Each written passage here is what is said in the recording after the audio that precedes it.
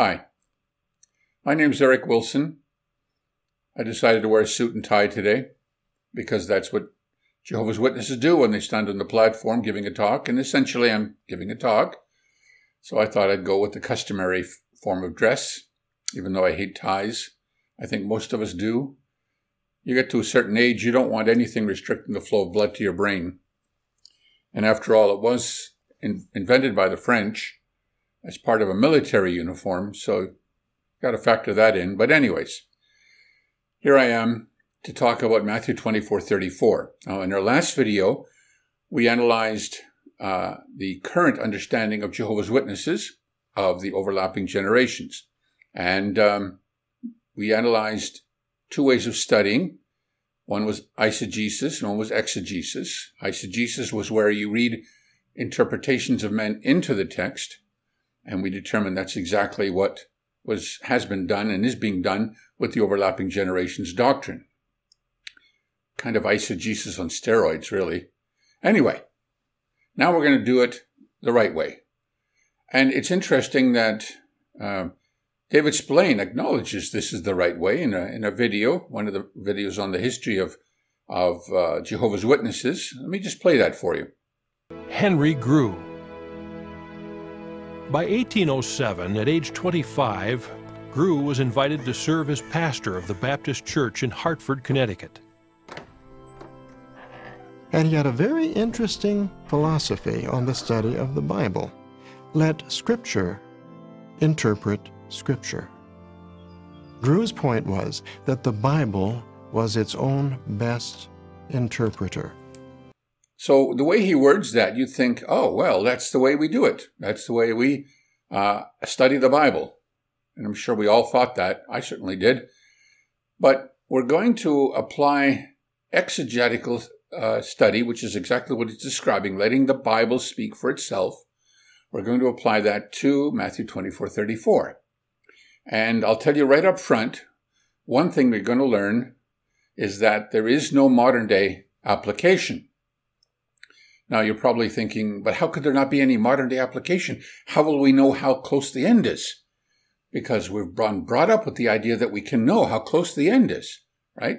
And it kind of scares us if we don't know. I mean, then we could say the end could be 50 years away or 100 years away. Well, we got to accept what the Bible teaches. There's nothing else we can do. And here's the thing. Do we think we're smarter than God? You see, I'm going to read you a scripture from Acts 1:6 and 7. Now, this is where the apostles, they were very concerned about what the end would come. They'd already asked Jesus about the sign, which is what Matthew 24 is about to a great extent. But 40 days later, Jesus is ascending to heaven, and they want more information, which is, typical and normal, I think, for humans. So they come to him and they say in verse 6, so when they had assembled, they asked him, Lord, are you restoring the kingdom of Israel at this time? Now, the kingdom of Israel is the Davidic kingdom, where again a king would sit on the throne and rule over Israel, which is exactly what Jesus does. He is the Davidic king, and when he assumes power over the kingdom of God, it is the kingdom of Israel, but in an extended way. This is something we all accept. So they're asking him, essentially, when are you coming back? When is your presence? When is your rule going to begin? What does he say? He said to them, and this is 7, it does not belong to you to know the times or seasons that the Father has placed in his own jurisdiction. It does not belong to you to know. None of your business is essentially what he's saying. So how can we know then? And he'd already told them something similar. Maybe it didn't quite penetrate. So let's go back to Matthew 24. 40 days earlier, they'd asked him the question about when he'd be coming back and when all these things would be. And in verse 42 of Matthew 24, he says, keep on the watch, therefore, because you do not know on what day your Lord is coming. You do not know on what day. Okay, but we could say, well, yeah, but maybe we can know the year. or the approximate decade. But then he adds in 44, just to make sure we got the point, on this account, you too prove yourselves ready, because the Son of Man is coming at an hour that you do not think to be it. You do not think to be it. So, the times and the seasons, not in our jurisdiction. The day and when he's coming and the time when he's coming will be at a time when we actually think he's not coming. Okay. But then, just a few verses earlier, in Matthew 24, he says this. Let's go to 32. Now learn this illustration from the fig tree. Just as soon as its young branch grows tender and sprouts its leaves, you know that summer is near. Likewise also you, when you see all these things, know that he is near at the doors. Truly I say to you that this generation will by no means pass away until all these things happen. Heaven and earth will pass away, but my words will by no means pass away. That sounds like a contradiction to me. Doesn't it sound like that to you? He tells them it doesn't belong to you to know the times and the seasons. Summer is a season. Then he uses the season to illustrate how they will know that he is near at the doors. And he says, I'm coming at a time you think it not to be. Well, if I see leaves sprouting, I think, hey, summer's near. I'm expecting summer to come. So when summer comes, I can say it came at a time I expected it to be. However, if the leaves sprout and winter comes, that catches me off guard. I'm not expecting that. Well, he's saying, I'm coming at a time you think it not to be, and yet he's saying, look at the leaves. When they change, you know summer's near. Therefore, when you see all these things, you will know that he's near at the doors. It sounds like an utter contradiction. Now, Jesus cannot contradict himself. That's a given. Therefore, something is wrong with our reasoning. And remember when we talked earlier in the previous video about exegetical reasoning, we said the thing you have to do is enter the discussion with a clean mind. See, we come into it thinking, okay, now let's find out how the generation applies to our day. And we come into it thinking that everything that's written in Matthew 24 applies to Jesus' presence. We're coming into it with ideas, and that's clouding our thinking, hindering our reasoning. Let's put all that aside. We have an apparent contradiction. There cannot be a contradiction, so let's resolve the contradiction. Okay, so we go to Matthew 24, and we're going to read the question they asked him in verse 3. While he was sitting on the Mount of Olives, the disciples approached him privately, saying, Tell us, when will these things be, and what will be the sign of your presence and of the conclusion of the system of things? The sign of your presence, the sign of the conclusion of the system of things, and when will all these things be? 3 things. Now, were they asking him about his coming? No, they were not asking him about his coming.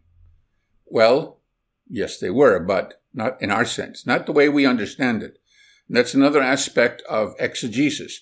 You have to go into the mindset of the writer or the audience, who's ever asking the question, what was their mindset? What were they thinking? What was their historical context? So to understand that, we have to go back a few days. These men had just spent 4 days with Jesus. His last 4 days had been in the temple. And if you read the let me think now, it's Matthew 21, 22, and 23. Read those 3 chapters, and you'll see all he says while in the temple, those 4 days.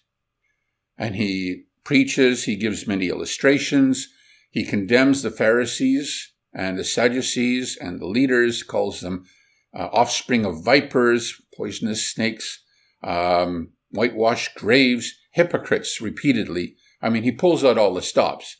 You can see he's fed up with them. He's given them 3.5 years to come around, and they haven't, and now he's just letting them have it.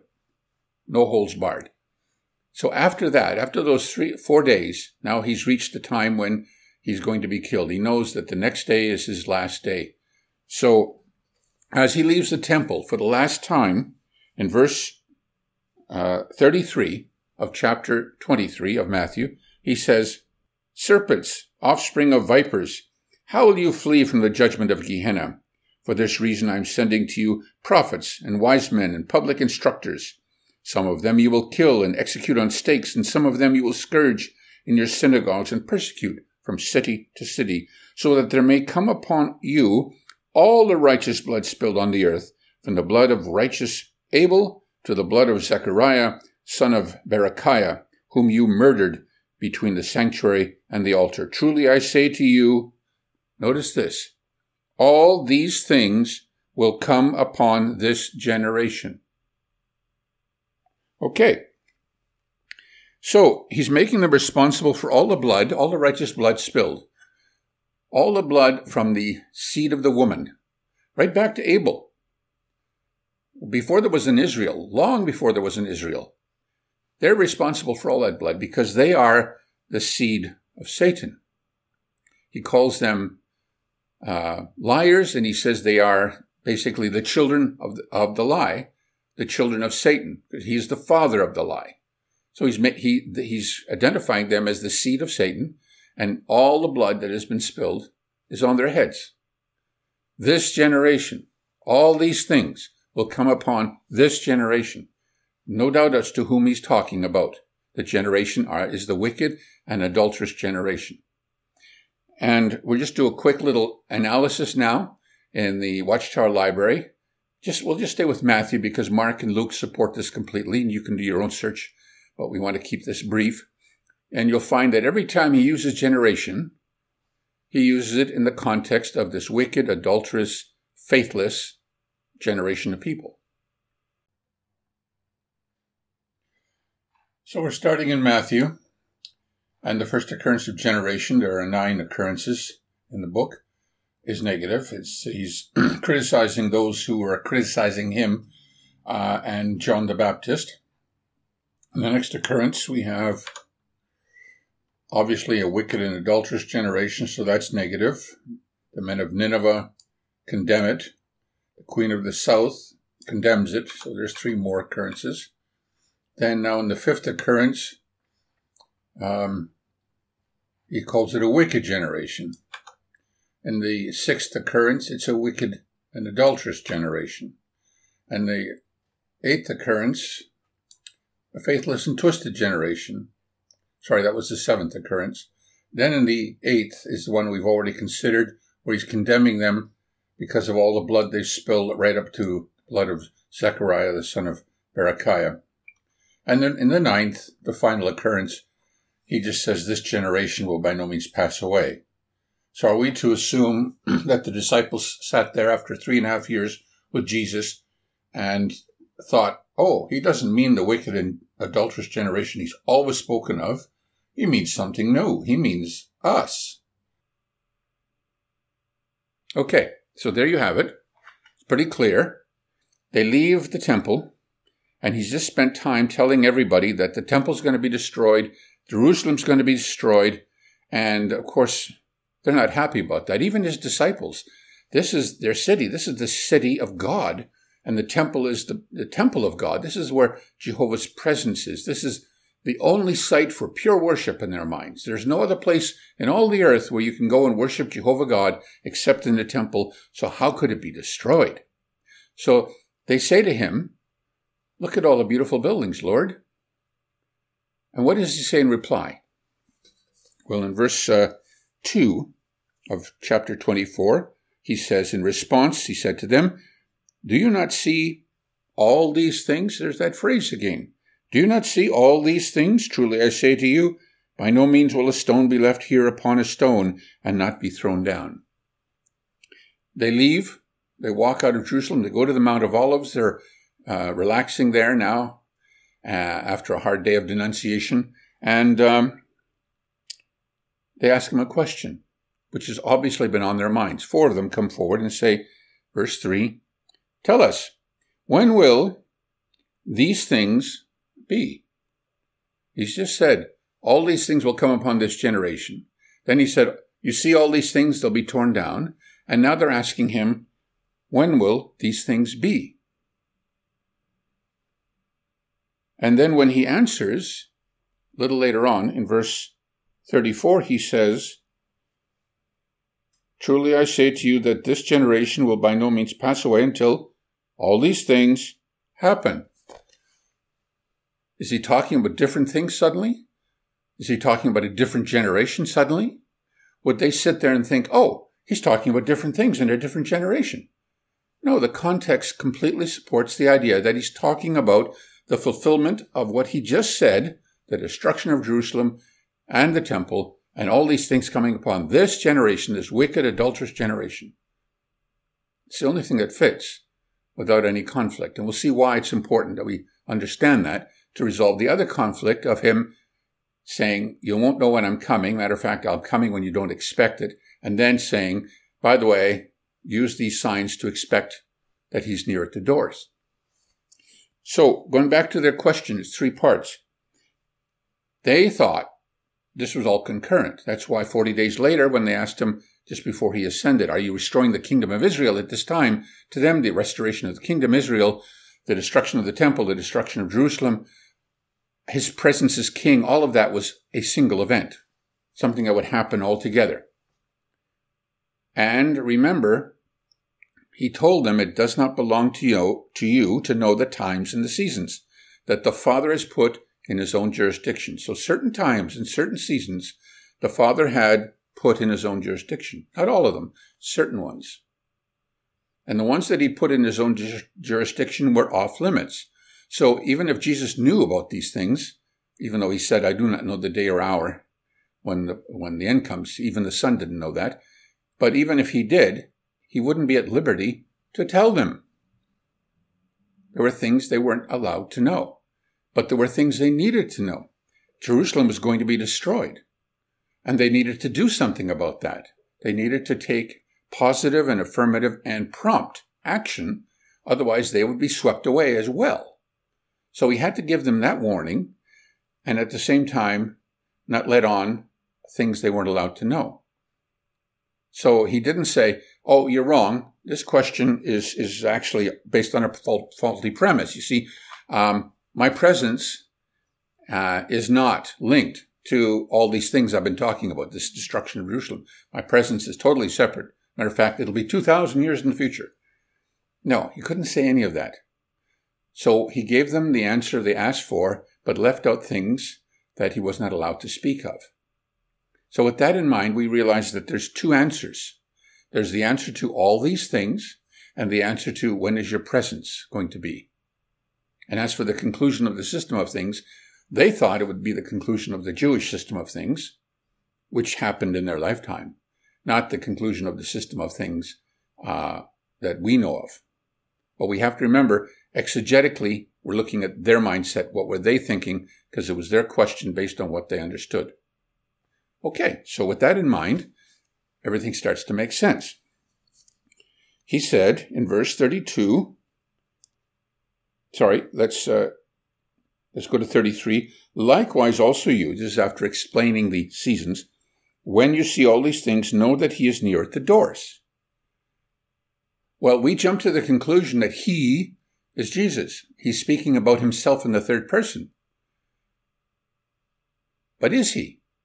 Well, in the same speech he makes to them, he tells them in verse 15, therefore, when you catch sight of the disgusting thing that causes desolation, as spoken about by Daniel the prophet, standing in a holy place, then in parenthesis, well, of course the parenthesis didn't exist in Greek, but the thought was parenthetical, he says, let the reader use discernment.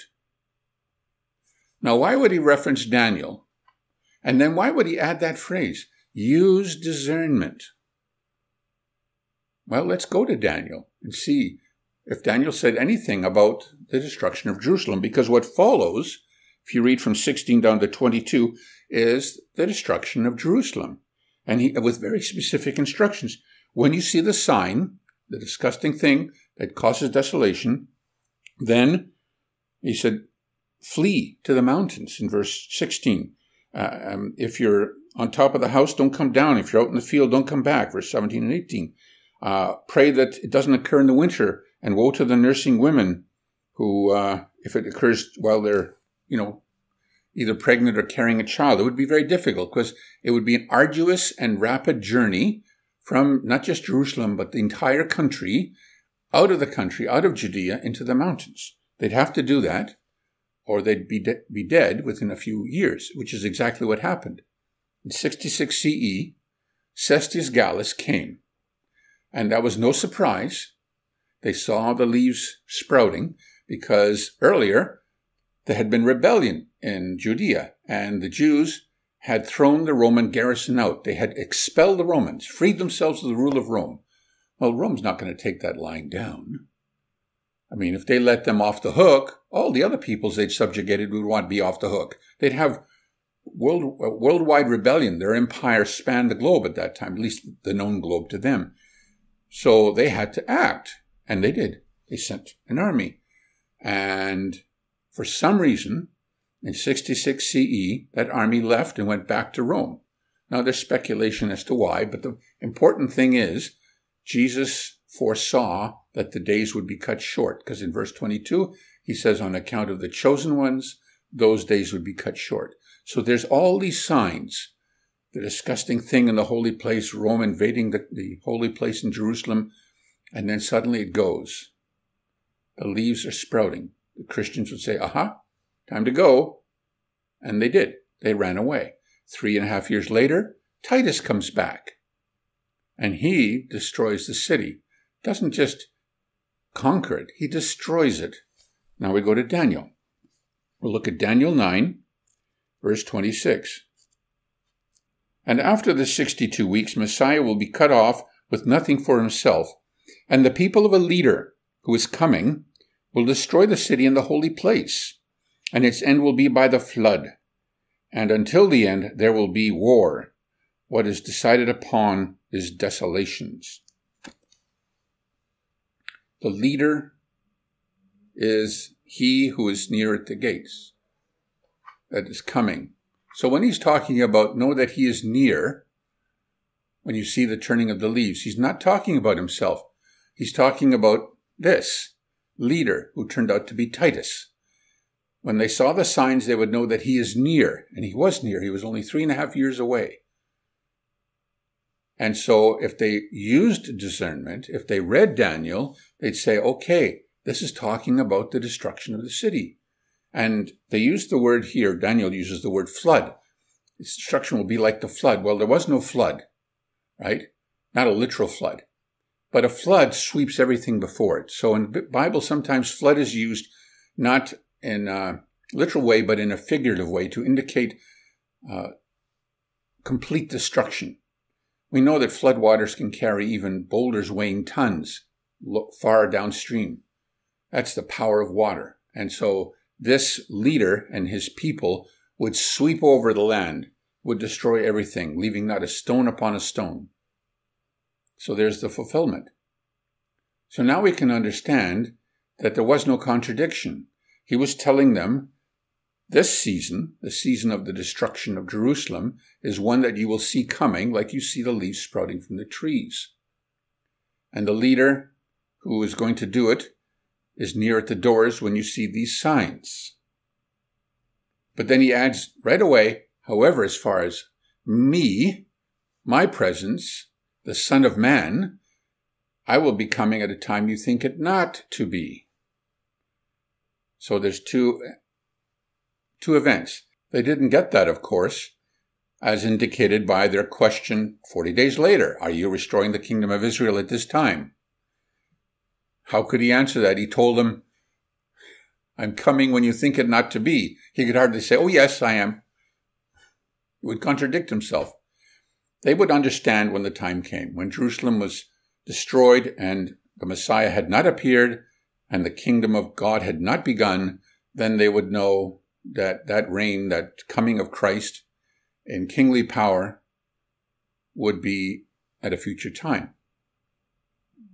Now, what about this whole thing about antitypes and types? Well, we've already established that unless it's stated so in the Bible, there is no basis for it. Well, in recent years, the trend in our publications has been to look for the practical application of Bible events and not for types where the Scriptures themselves do not clearly identify them as such. We simply cannot go beyond what is written. Well, the one basis was the conclusion that he is near at the gates, or near at the door, was Jesus. Well, we've just established it wasn't Jesus. The other basis is a very, very thin thread, and that is what Brother Splain uses to establish his understanding. Let's listen to him for a minute. In the same chapter, Jesus talks about a great tribulation.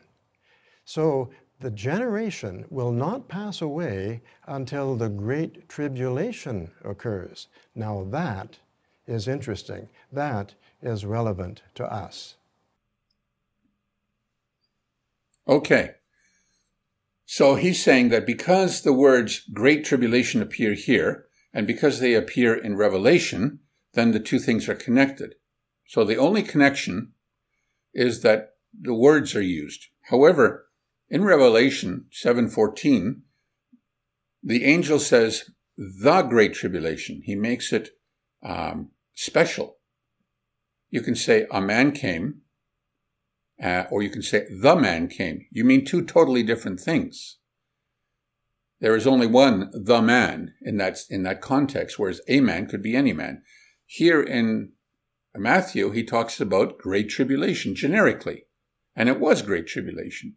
Again, in Revelation, we find Jesus talking about Jezebel, who was a member of a congregation and was misleading the faithful, and he was going to punish her and her followers with great tribulation. Well, we don't say there's a parallel there. We don't say that's an antitype to the type in Matthew, because we know it's not. But the same two words are used, so you cannot establish a type and an antitype just because a phrase is used, especially a phrase as common as great tribulation. So there is no basis for an antitypical fulfillment. There's nothing in the Bible to indicate it. But we say, yes, but what about the wars and the reports of wars and all of that? That didn't happen in the first century. They were in the middle of the most peaceful time in human history. It's actually named the Roman peace, or the Pax Romana. And it was because Rome was so powerful that it kept all the peoples from warring with one another. So there were no wars and reports of wars in those days, certainly nothing significant. So if it didn't happen in those days, there's no type. And if there's no type, there can be no antitype. Yes, but Jesus did talk about wars and reports of wars, right? As a sign, as part of the composite sign. We always say the composite sign. Why do we say composite sign? Why don't we just say signs as part of the signs? We never say that. It's because Jesus didn't say that. If you look at Matthew 24, and we'll go to verse 30, he says, "Then the sign of the Son of Man will appear in heaven, and all the tribes of the earth will beat themselves in grief, and they will see the Son of Man coming on the clouds of heaven with power and great glory." Sign. They asked for a sign. He gave them a sign. Well, actually, he gave them two because there were two events. The first sign was the disgusting thing standing in the holy place, but that was for the destruction of Jerusalem. When he talked about himself coming, one sign. And what was it? Him. It was him in the heavens. Basically, he was saying, you'll see me when you see me. And it has to be that way because he said that he's coming at a time we think it not to be. So we cannot have a sign because the sign would tell us that he's about to come, and that would invalidate what he said in Matthew 24:44. It just makes sense, doesn't it? So we have to say composite sign because he said sign, and now there's a whole bunch of things we say are part of the sign, which contradicts his words in Matthew 24:44, but dovetails very nicely in our support for Matthew for 19:14. You see, this whole thing, this whole eisegesis or eisegetical application that we give as Jehovah's Witnesses stems from the need to support our understanding of 19:14. So the question is, why did Jesus say there'd be wars and reports of wars and famines and earthquakes and pestilences? And is 1914 true? And is 1914 signed or signaled by the First World War, for example, and the Spanish influenza? Those are all very good questions, and more than we can cover here. So in our next video, we're going to talk about 1914. And I hope you'll join me for that, because in the words of Brother Splain, it's going to be fun.